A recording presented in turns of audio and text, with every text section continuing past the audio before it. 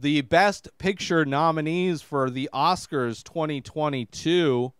I am not a fan of the Oscars. I don't really agree with a lot of the films that get Best Picture. It's really more of a political / marketing event than anything. But on some level,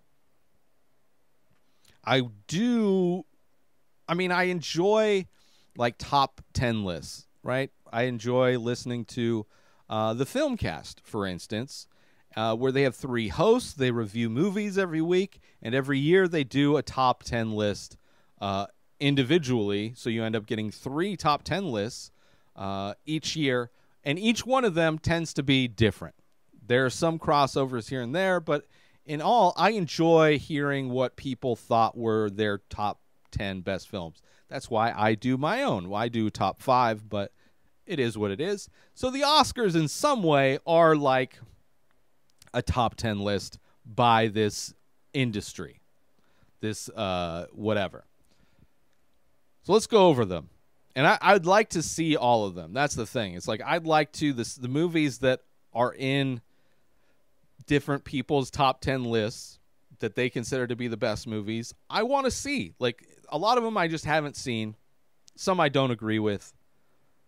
But starting off, it's Dune, which I enjoyed Dune and almost made my top 5 list, but it really felt like a part 1, so I couldn't. It just felt incomplete. Maybe after the second one has a little bit more of a conclusion to the film itself or to the story itself, I will have that on my top list as, running off the momentum of the first one. But I could see Dune. It is a beautiful film. I mean, it's one of the most epic films to come out in a long time. So I definitely enjoyed it quite a bit. So I'm not like surprised that it's on the list. So Dune is number 1, and not necessarily number 1. Belfast, which is a movie I reviewed and I really enjoyed, and it's a movie I've not heard anybody talk about. I have heard 0 people have it on their list. I have heard 0 people that have watched it or talk about it, and I thought it was amazing. I don't know. I think it was on my top 5 list. I don't know exactly where on my top 5 it was. But the cinematography is amazing. The story's interesting. It's got a nice balance of like drama, and there's like comedic moments. It's a story about like a crazy time in Belfast, and I really enjoyed it. There's a lot of heart in this movie, with great black and white cinematography. I really did enjoy it. So Belfast, it's one that I wish more people would see and talk about. So I'm glad to see this getting nominated. I would love, out of Dune and Belfast, I'd love to see Belfast get Best Picture. Coda, have not watched it yet. About a family that uses sign language that's hearing impaired. I have not watched it. I would like to watch it. I almost reviewed it, didn't for whatever reason. Didn't get around to watching it, but since it's nominated, and I think I've seen it on other top 10 lists. It's just one I need to watch. So look out. There might be a review for that coming soon. Of course, Don't Look Up. I can't see.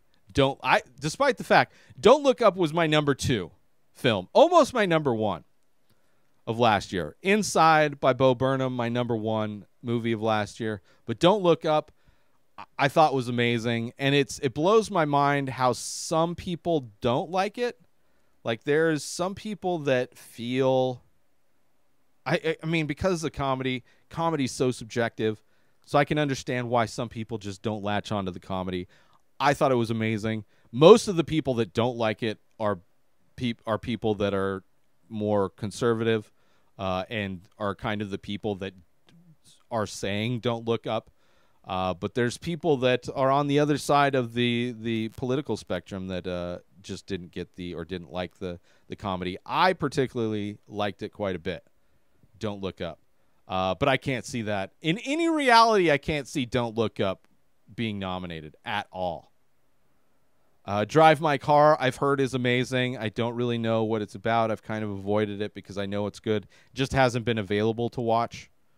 So I definitely want to watch that. King Richard, I thought was a great movie. Don't think it's Academy Award. I don't think it's like a best movie nomination.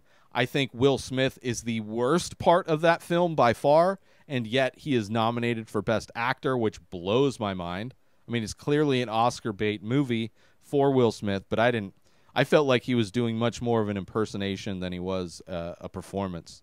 Would have preferred. There's a lot of other black actors I think that could have done that character far better than Will Smith. But I like Will Smith in more charismatic type roles, like Independence Day or Men in Black or Bad Boys. Like, just give me charismatic Will Smith. I'm good. He can all day. But when he tries to be a serious actor, you can tell he's trying. He's really putting in an effort to try, but it's very noticeable to me that he's trying instead of just being.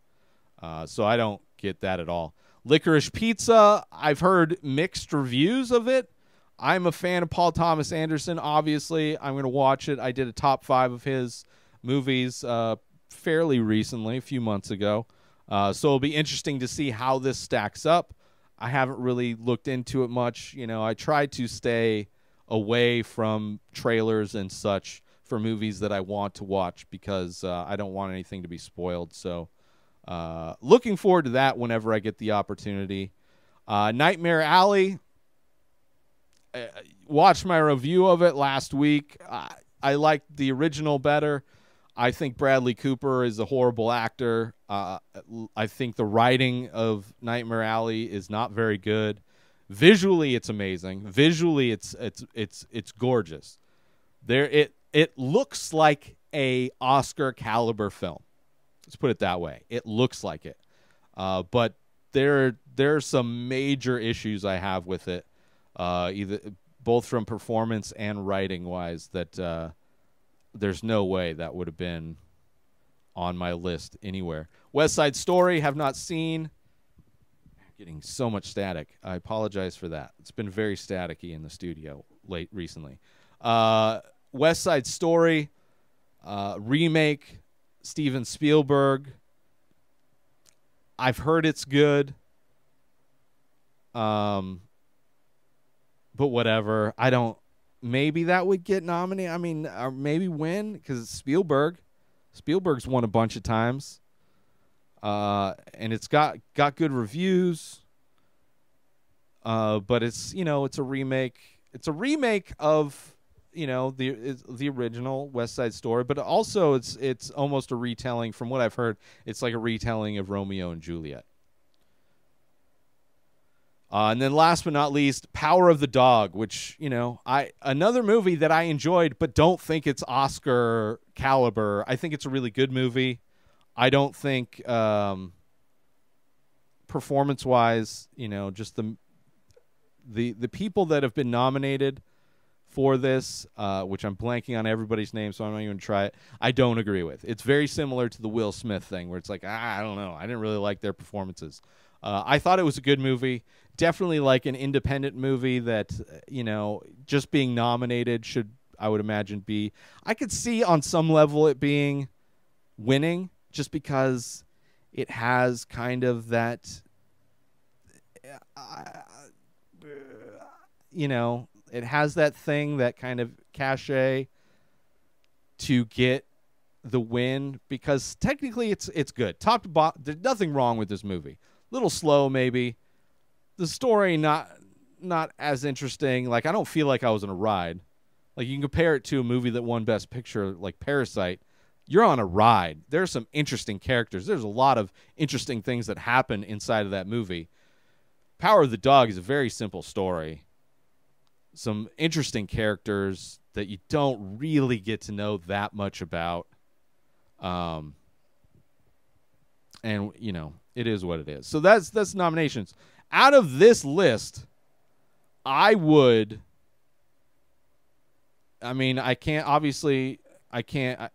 speak on the movies I haven't seen, but out of the ones I have seen, I would love to see Belfast win.